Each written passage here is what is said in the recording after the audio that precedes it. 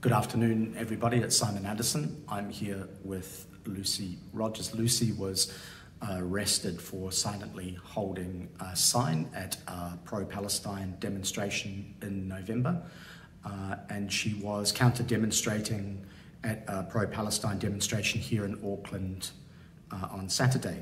Can you tell us what happened, Ms. Rogers? Sure. So I was at a pro-Palestine protest on Saturday with a sign saying, Hamas raped, tortured and murdered 1,200 Israeli civilians on October 7, 2023. Which, by the way, is something that dozens of people have denied to my face ever happened at these protests. There were two incidents of concern. One was when I was walking down Queen Street beside the protest. I was on the opposite side of the footpath from the protesters who were in the road, and the footpaths on Queen Street are really wide, so there was a significant space between me and the protesters. I was approached by two police officers who threatened to arrest me if I continued walking down Queen Street with my sign. I won't go into further detail than that. That's the essence of it. The second incident was when the march was coming to an end. The protesters were walking from Queen Street into the square outside Britomart. I wanted to go and stand in a spot where they could see my sign. And I had a number of police officers approach me and directly threaten me with arrest if I stood where I intended to stand within view of the protest.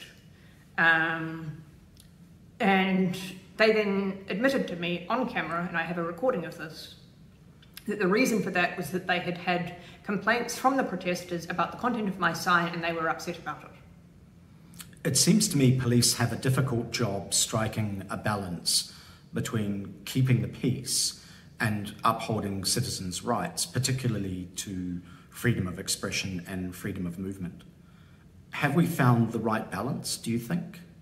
Well, to answer that very briefly, I think that where someone has maintained space, which I did in both of the incidents that I just described, there was space between me and the protesters on Queen Street, maybe 10 metres or so, and there was maybe 80 metres between me and the protesters in the second incident, or at least where I proposed to stand and the protesters. Where there is space, where I'm maintaining a physical distance and being responsible, where I'm silent, so I'm not shouting at anyone, I'm not threatening anyone, I'm not causing a scene, silently holding a sign with distance, and where there have been no threats to attack me, where no one's come at me with a knife, where there's no indication that they're going to assault me, that the police should not be intervening or interfering with my right to protest in those circumstances. I understand, Ms. Rogers, you intend to keep counter-demonstrating. What are the objectives you're hoping to achieve? Well, I think my first objective is to uphold the right to protest, and that's why I've been protesting every week since November last year when I was arrested. I was so shocked by that I thought, no, I need to protect the right to protest in this country. So I will turn up weekly until these protests end. So that's my first objective. The second objective is to convey a message both to the protesters and to the New Zealand public that actually there is balance here. There's another side to the story here, that actually Israel has just suffered a genocide of its people. And we're not talking about that. I'm not a pro-Israel protester per se. I think that many of the things that they're doing are evil and wrong in Gaza. I don't agree with that stuff. So I'm not a pro-Israel protester, but I am an anti-hypocrisy protester. I am an anti-lies protester. I am anti-Semitism. And that is my other objective in protesting. I understand the Free Speech Union is launching high court action against police on your behalf. What are the developments in that case? Yep, they've told me that they're going to back me financially, that they'll fund a lawsuit in Auckland High Court, a civil lawsuit, against the police officers who arrested me. That has been on hold for a bit while we got a contract worked out between me and them. but that was signed this week, so the lawsuit should be commenced in the very near future. I see. There's also an IPCA investigation from your arrest in November. What are developments with that investigation?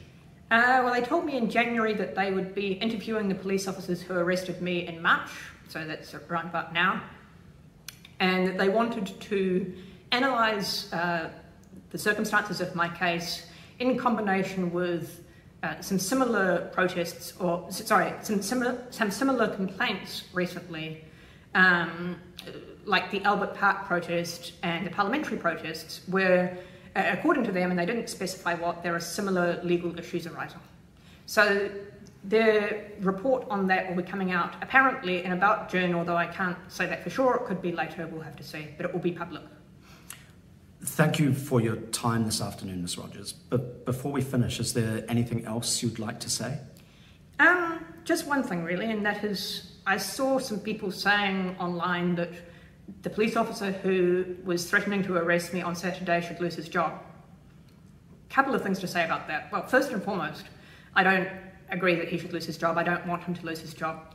I actually think that he's a decent man who had genuine concerns about safety, and who, on top of that, was actually under orders from his senior sergeant about where I could and could not stand. So he was getting a bad rap when it actually wasn't his fault. But quite apart from that, I mean, I wouldn't want the senior sergeant to lose his job either. I think that this isn't a case of a couple of rogue police officers who are just going off and breaking the law and doing their own thing. There is an endemic problem within the police where they have got away with the sort of behaviour for years and years. It's normal for them to arrest people in situations like mine. They think that it's okay to arrest people for breach of the peace. What I want is not for people to lose their jobs, which won't do any good because these are good people, or at least the man I was dealing with, I believe he was a good person. I don't want him to lose his job. What I want is for the police to be properly educated about civics, about civil rights, and about the right to protest, and about what they can and cannot do when a protester wants to communicate a message to a hostile audience. Wonderful. Well, thank you very much for your time, Ms. Rogers. Good afternoon. Afternoon.